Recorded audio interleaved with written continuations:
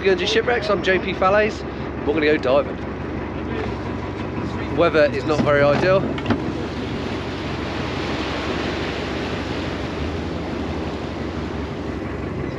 The weather's not ideal and it's actually pretty cold at the moment. We've got a southwesterly force 4 wind. Shouldn't stop us. We'll probably do one long one.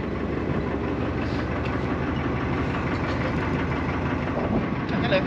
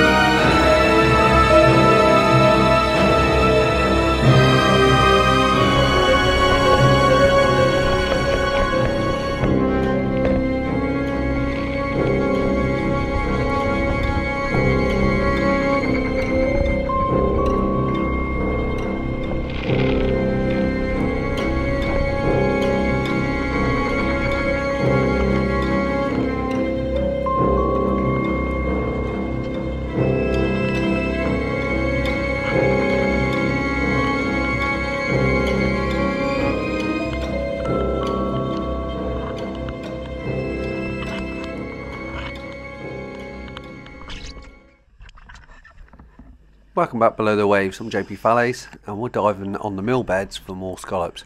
And the scallops up here are a lot chunkier. As you notice, we were meant to go south, but the waves probably would have made it pretty uncomfortable. Not so much for us, but probably for Richard. So I made the right decision and we turned north instead.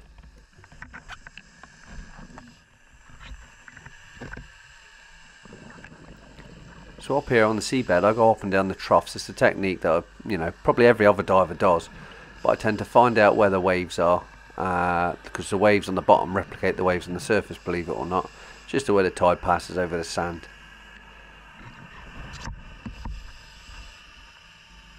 Once I find one, I just swim along this trough.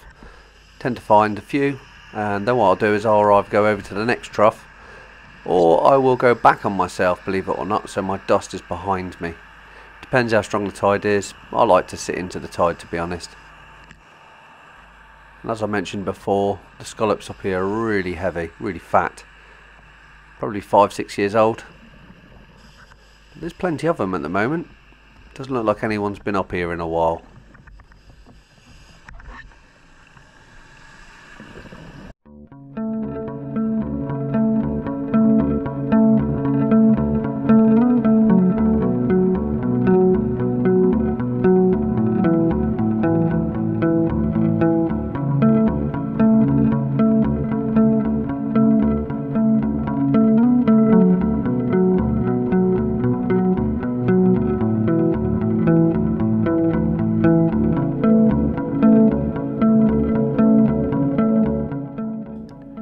Mixed in with the large, we have got loads of smalls.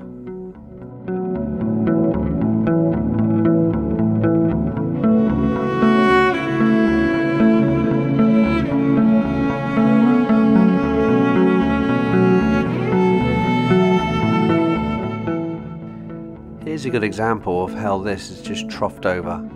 Large one just sitting here. I can see many more. This is what it formed, trough. They're all sitting on the edge of it.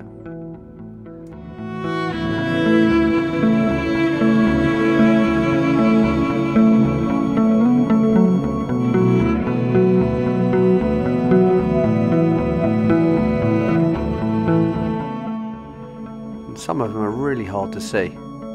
Sometimes I can only see it because I see a little puff of sand. They definitely see me before I see them.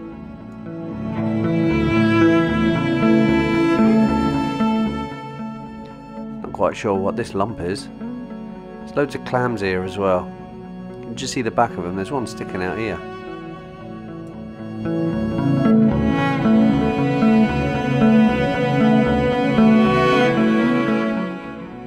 You see the little puff that's just come out of it?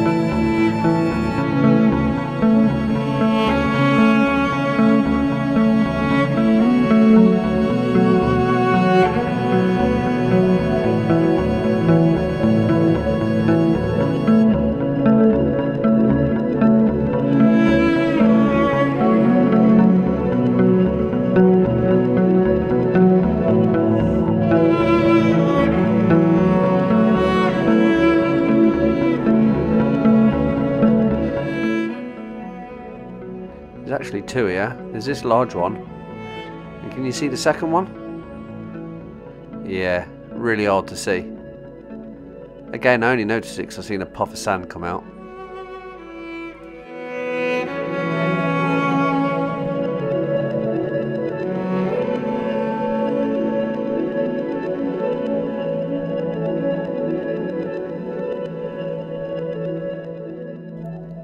You do get the odd one that's actually just got out the sand and started swimming.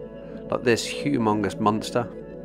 Oh, a little fish stuck on it. That's a baby lumpsucker. Normally when they're really small they're orange or green. Mostly green. This one's got like a pinky tinge to it. Try and get them on my finger. They got a little suction cup underneath them. Nope, he doesn't want to know. I've got to carry on.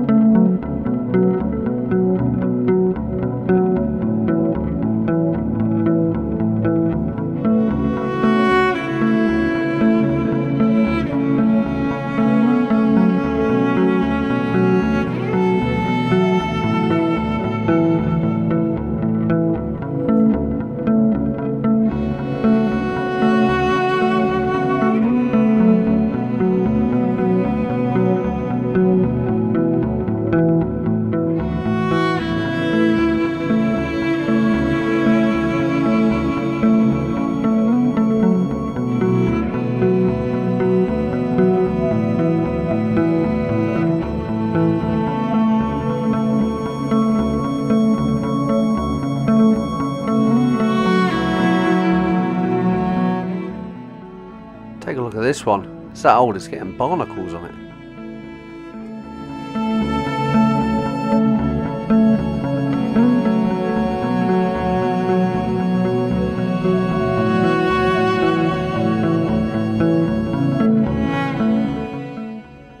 Oh, what fish was that?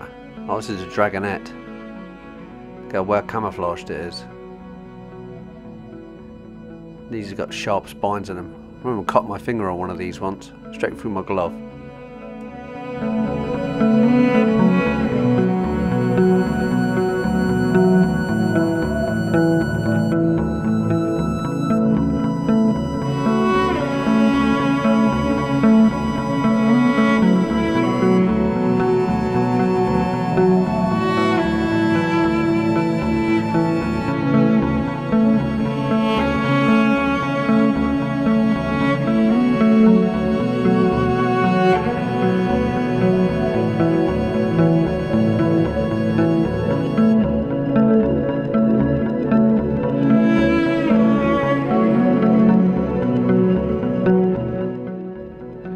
Getting quite a nice heavy bag already.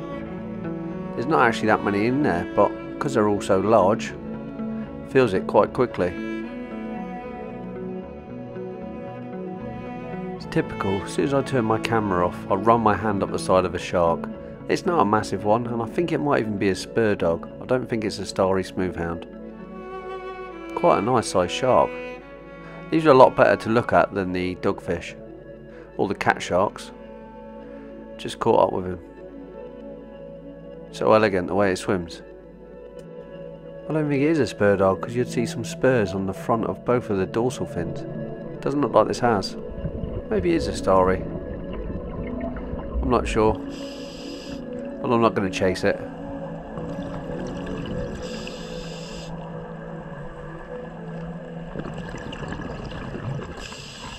Once you've seen one, you keep thinking you're seeing some more. But no, I think it's just a bit of blue paper towel. Yep.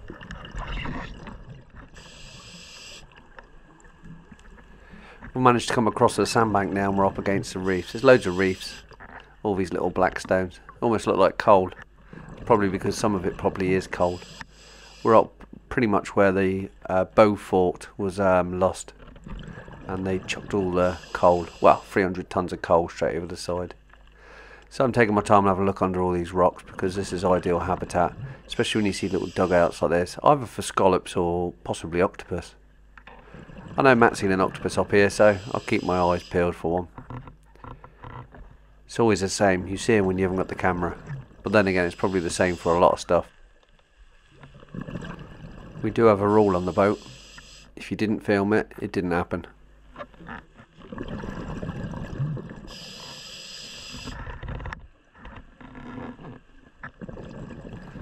That's a weird thing at the moment, being able to see these large cock crabs. So this is a brown edible crab, or as we call them in Guernsey, shankers. Decent sized crab, solid, looked good, but I'm not in the market for crabs today, just the scallops. And that one caught me out, so I thought that's definitely a scallop with a bit of live seaweed on the back. And there's another cat shark. Plenty of these around at the moment.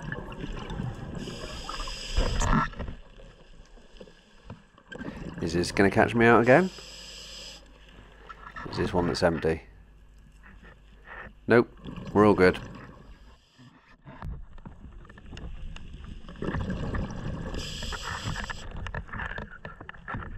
We've now left the back of the reef now, Bailiwick, more on the northern side of it.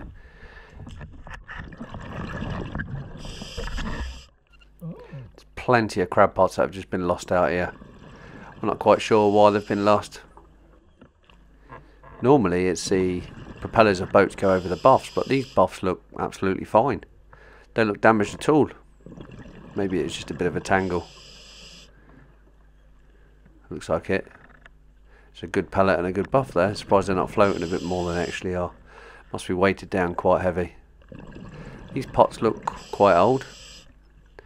I mean, they're still really good condition, but they've been down here, I'm going to say, at least 18 months, looking at that seaweed growth. Let's follow these cables. Quite thick cables and look really clean as well. They haven't been buried in sand yet. Let's see what's on the end.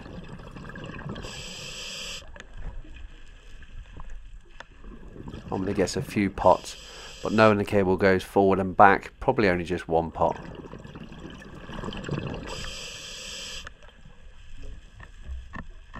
Yep, one pile of pot.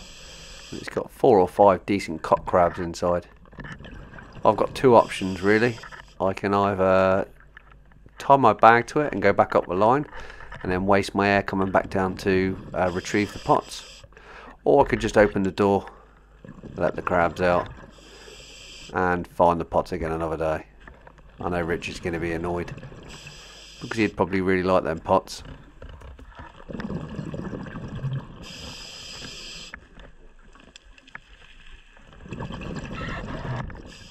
I have made an assessment of my air and I've got 120 bar left.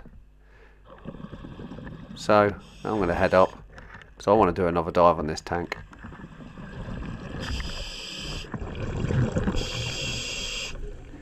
Not a bad count for me. They're all big and they're all heavy, and as Richard sells by weight, I'm guessing 40 of these big ones are better than 60 of the small ones. I'm happy with that.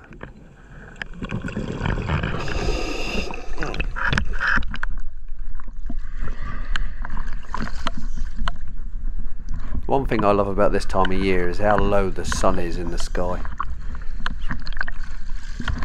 It's no good because you want the sun really high to push its rays down through the sea. But I'm happy with my lights on at this time of year. It's not the end of the world.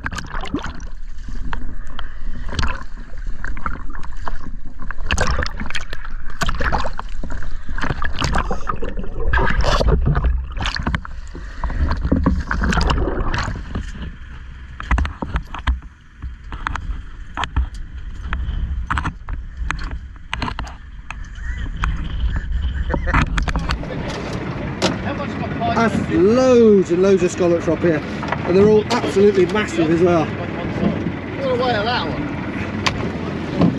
Look away at that one. Look how deep it is, look how fat it is. These are all on the north side.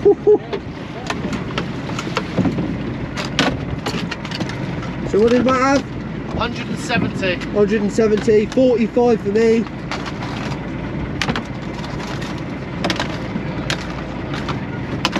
Notice a different colour. They're a lot more like, I like to call it Fagnolia.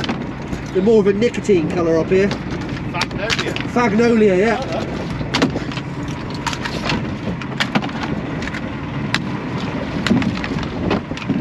And yeah, it's a bit bumpy on the surface. Got a gauge, John. Gauge, yeah. I can't believe how many schools there were. They all seem to be on the surface as well. It's a weird dive. Seeing that crab pot, so I was going to tie into the crab pots and bring them up for Richard, but it wasn't right at the end of my dive, so. 146. Oh, it's not bad. Not bad for weekend warriors. Matt's not a weekend warrior anymore. El Professional. Mr. Professional. That's a very loose term. Right. Whew. Right, I'm going to go back in, I think. So those are mine, okay? Yeah. Alright, fucking go there, 100 bar. 100 bar, that's enough. Give it 5 minutes, we'll be back in. I'll have a cup of tea first. Cup of tea. I'll have a squirt of orange juice, I think. Go for my orange juice this time. There we go. I've done my 1 hour of surface interval. The reason we do an hour of surface interval is to allow the nitrogen to naturally go through our lungs and get expelled out through our body. Again, I've dropped right down next to the reef. I'm going to do the same run again, but towards the second half of the dive. The first half was okay, but it's a little bit boring, so I've dropped in further up. Not so much on the wavy seabed now, but I did find that the second half of the dive was better than the first half. Looks like so far I've actually come down on a nice bit of seabed. At least the other two haven't been here. I can tell that by the amount of scallops that are still left. There's an angry female spider crab. They shouldn't even be here yet. It's not till May we start seeing them. Yes, good gamble. Look at them beasts. Let's go.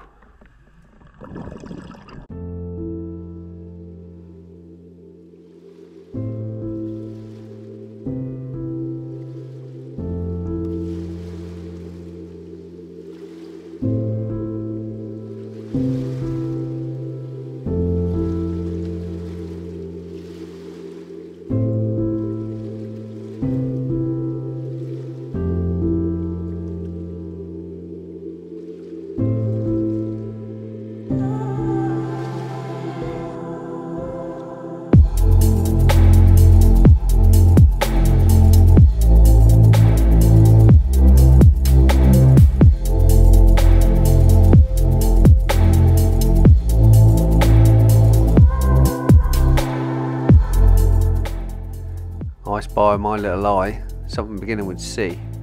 Can you see it as well?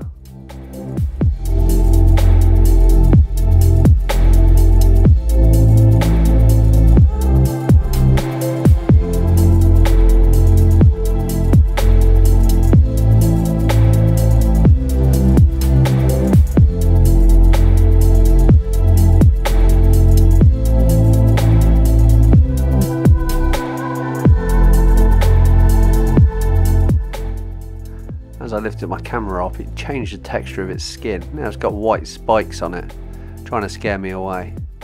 Even if I go all the way behind it, you check out its eyes, it can still see me perfectly.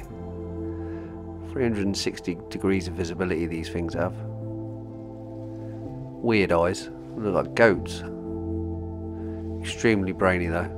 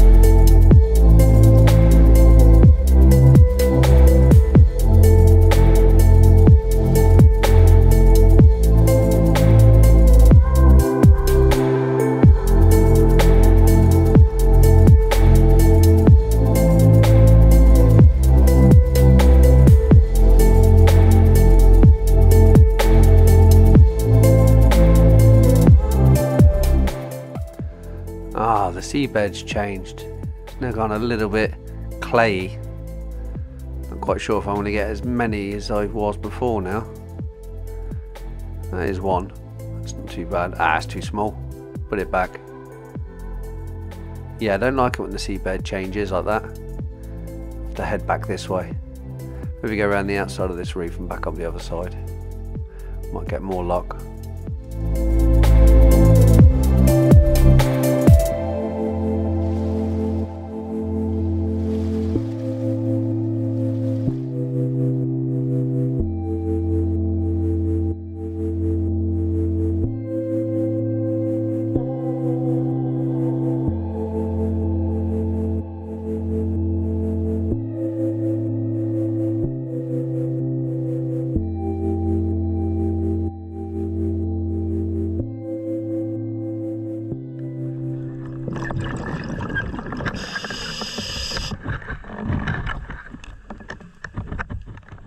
What is this? This looks like a huge bit of pottery. Massive. Let's take this out and give it a little clean. Not quite sure what it is. Is it old? Kind of looks old. Just let the dust settle. There's no glaze on the outside. Normally you can date stuff. If it's Roman, it won't have any glaze on it. Doesn't look the right shape to be Roman. Right up against this reef. Now I've got to make sure this isn't part of a shipwreck. So I'll take a look around. Looks like it's just, yeah, it's glazed on the inside. It's been thrown on a wheel, but it's glazed on the inside. It's not mega old. I'm probably going to take it though and show Richard, see what he thinks. It's interesting. I'm going to send it up. I'll take the coordinates when I get back on the boat, just in case it is something old. If it's over 300 years old, I need to take it to the museum. I don't think it is. Probably 100 years old. Take it back up.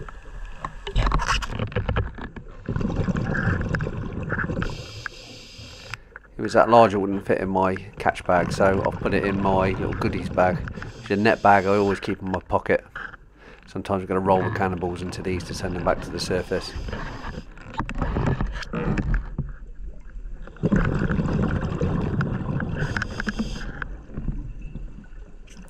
Say I'm pretty good on the air.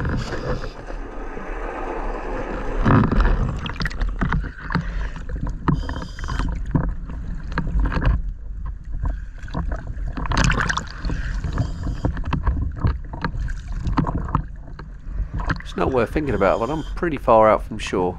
I'm sure if I come up and the boat had disappeared, I'm quite sure what I'd do.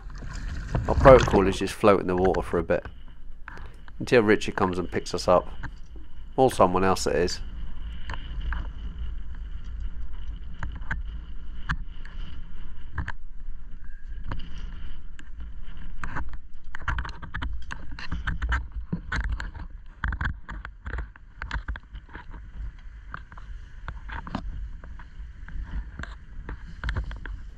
You can just see Matt right over there.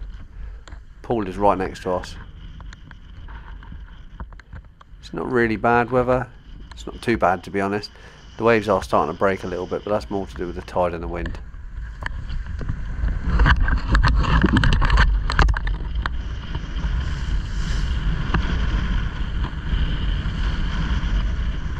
When Paul's ready, you'll see him starting to bob his buffs, just like that. When they do that, we go over to pick them up. Here he is. Hey.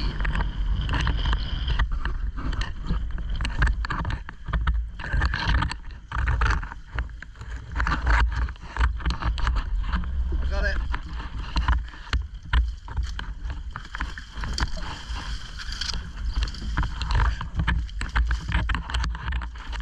I have to use my dive camera because my other one will get soaking wet. Yeah. I think I done alright the first one.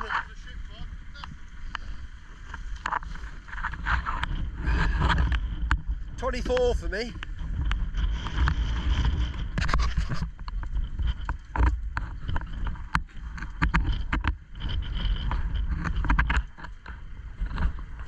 I'm just going to look for Matt because we seem to have lost Matt. There he is. in line with the concrete chimney.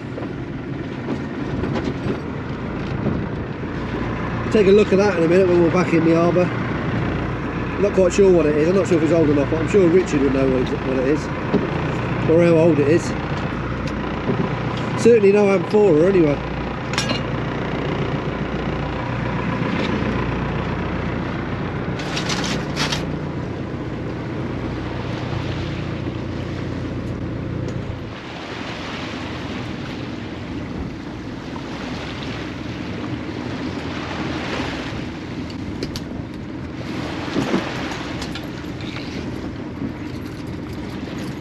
Just waiting for Matt.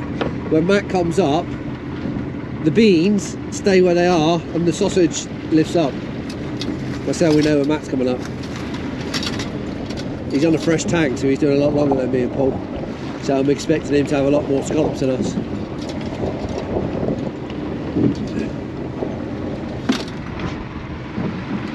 It's not windy, eh? But there's a swell rolling. It's flipping horrible.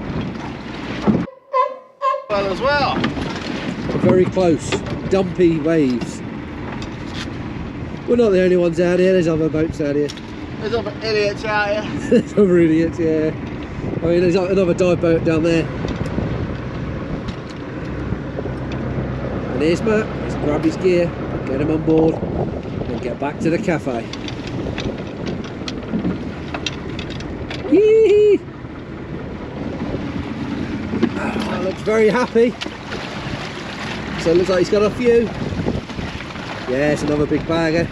You got me? Yeah. I can't grab it. Okay, mate. I got it. Oh, jeez. It's the back beaker.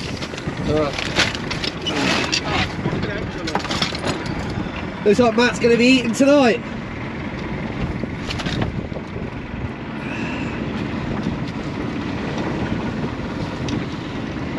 Is it home time? I think it's home time.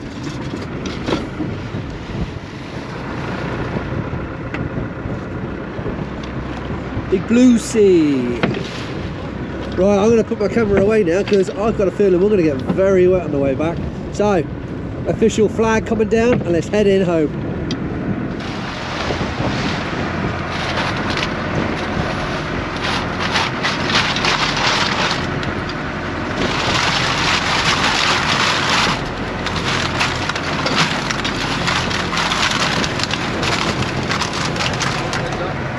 Oh, I thought I was like,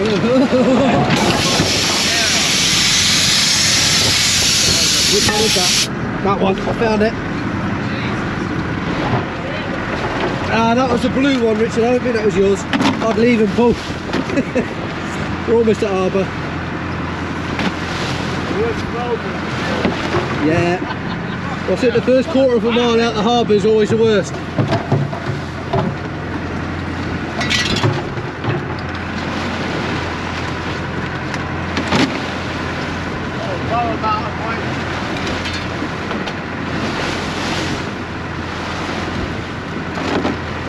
Big boat coming out.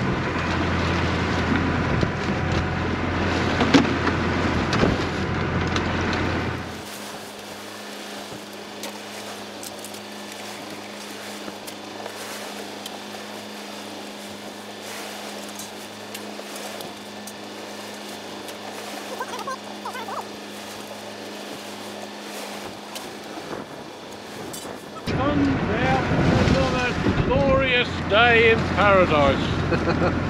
Middle of January, or sorry, getting towards the end of January, it's going to be February. Yeah. We haven't had to chip the ice off the mast yet, so that's the good news. We'll crack it out with a wetsuit. Yeah, bad news is the skipper forgot his wetsuit, he left it in the car. Wise, I think that was pretty wise.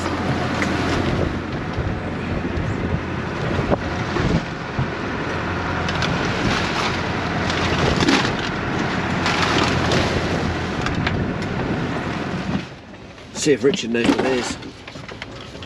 Sure he will. Oh, you're a bit of My share of pottery, which is pretty much a whole pot by the looks of it. Oh, it's glazed. Not mega old. Not Roman. What's that, Richard? Oh, being here. Yeah, it's sort of pottery you'd use for skimming milk. It's pottery. It's pottery you'd use for putting in your garden. Put a bit of ground in it. Yeah. Plant. It's got B&Q printed on the bottom. Yeah. That's quite nice. Nice little pot. It's not. That's quite a nice little pot. It's not. It's white. Your wife would like it in the garden. Yeah, she'd like that. It's not even complete, John. Oh, I didn't notice that. I'm going to ruin your video. It's not even good. That's why I'll put music over it. I can't see you. Your hands out of the way. Oh, that. Back in the seat. Ooh. Some better things than the recreation yard. What's that? So I can get somebody and Little bring conch. up my big concrete shoes. Yeah. Oh, they had comfortable value. They got to go back. They're in my garden, ready to go back. So I hope you enjoyed that. It's a bit rocky and bumpy and all over the shop. That's why I didn't do much filming on the surface. And we done alright on the scallops. I think Matt had like a 170 and a 140, Paul had a 140 and a 43, and I think I had a 50 something and a 24. So yeah, I'm happy with that. It's good because Richard's got now some scallops in his store pot, so when he gets orders in he can get them turned around and sold. I am absolutely drenched, so I need to go. Thanks for coming along on another dive with me, and we'll catch you on the next tide.